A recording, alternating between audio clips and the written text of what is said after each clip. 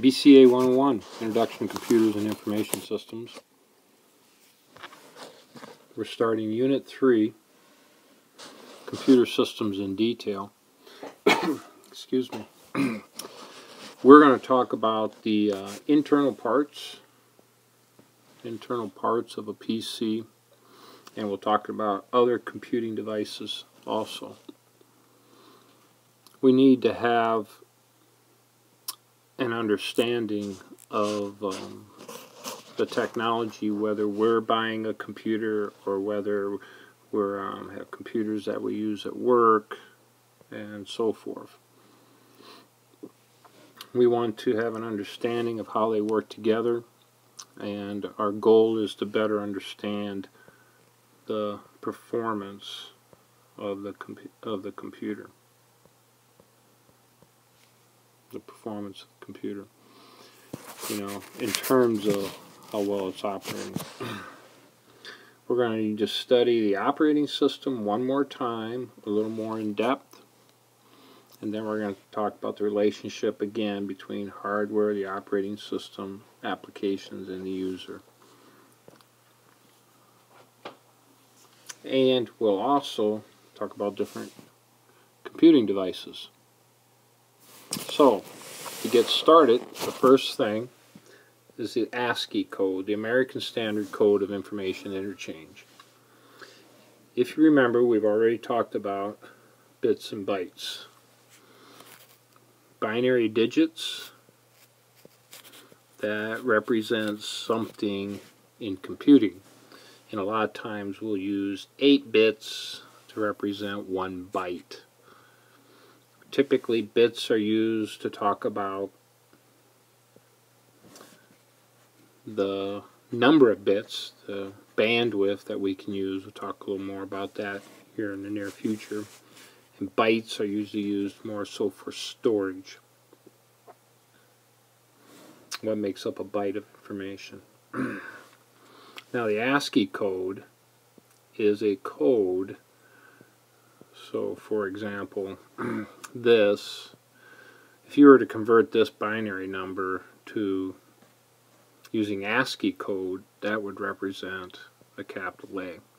And so we have different codes that represent different characters. Now, there's a whole nother method to represent numbers, and then there are wide ranges of methods, different formats of organizing bits to represent video, sound, pictures, dots on a screen, etc., etc. So we just give one example, the ASCII code, represent ones and zeros. So later on when we talk about storage, when a capital A is stored on a disk, this is how it's stored. Okay? Word size, we put that with the bits. The word size of a processor is how many bits it can manipulate at any one time. So CPUs have word size, and they are in powers of 2 because binary digits, base 2. So 8, 8, 16, so forth, 32, and currently 64-bit processors. One of the reasoning behind understanding this would be when you download software to your computer, there may be options, a 32-bit software or a 64-bit, depending on what processor you have. So in class, we're going to work a little bit on looking at what information exists for the PC we're currently using, so when we install some software, we know that we're working with a 64-bit processor, which would be the most current in most cases. Bits per second, a lot of times we'll draw something that looks like this. We got a pipe, and how many bits per second can we send through there? More generically, this is known as the bit rate. How many bits can move?